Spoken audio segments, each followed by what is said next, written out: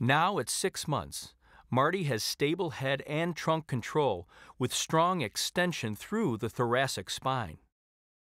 Marty is able to reach with one arm at a time, as his wide base of support gives him greater stability in the lower extremities and freedom of upper extremity movement.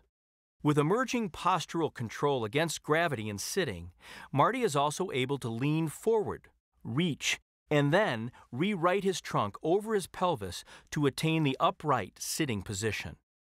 He is also able to sustain a gross grasp on objects while utilizing a variety of upper extremity movements, though these movements are still ungraded in the sitting position.